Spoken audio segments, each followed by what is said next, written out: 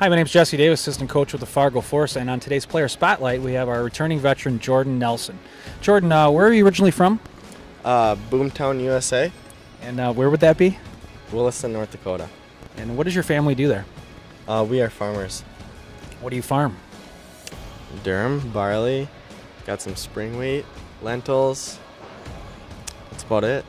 And what kind of car do you drive, Jordan? A white Chevy pickup. What year is it? It's 2008. Why do you drive a pickup? I want to look like a beast out there. Well, you do look like a beast on the ice. And is there anything you'd like to say to Gabe Gertler?